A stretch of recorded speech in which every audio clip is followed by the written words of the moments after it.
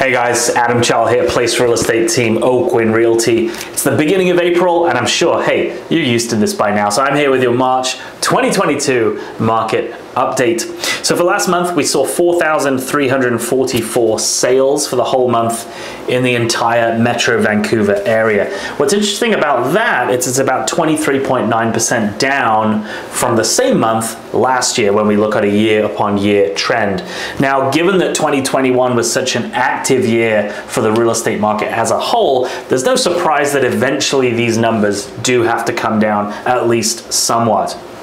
What's interesting, with the decline in the number of sales, we've seen an increase in the number of inventory. So we're seeing about 6,673 new listings last month, which is up about 22% from February. Now, what we're seeing in the marketplace, and I don't have data on this yet, as we know data is usually lagging, especially with the data that we get from the real estate board, is it feels to me like with the buyers that we're working with, that there seems to be a bit more choice than there was maybe 3, 4, 5, 6 weeks ago. Over the last few weeks, we've seen more inventory come online, so the buyers that are out there have more choice in the marketplace. And obviously when they have more choice in the marketplace, it tends to temper at least prices and the number of offers that we're receiving on our listings as well. It's been two things external factors that have changed. One is the inventory levels have increased, like I mentioned, and we're potentially going to see more of this with the spring market as it advances.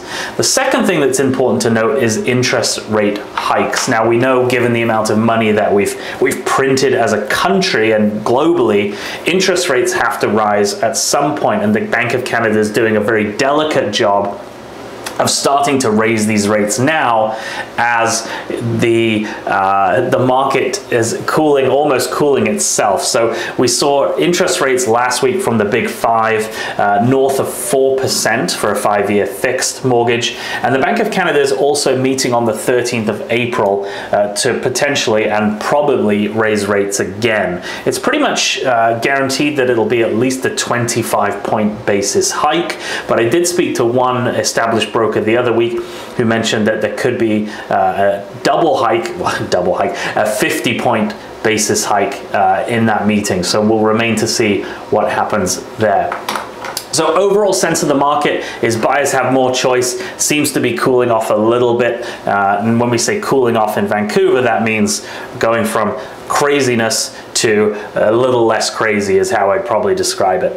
As always, everything's very dependent on the area that you're in and the property type, whether you're out in the suburbs or you're downtown, a house versus a condo. So feel free to reach out if you want your update. I send a lot of these out every month, individual updates to particular areas and particular property types. It's never a waste of time. I'm always happy to help.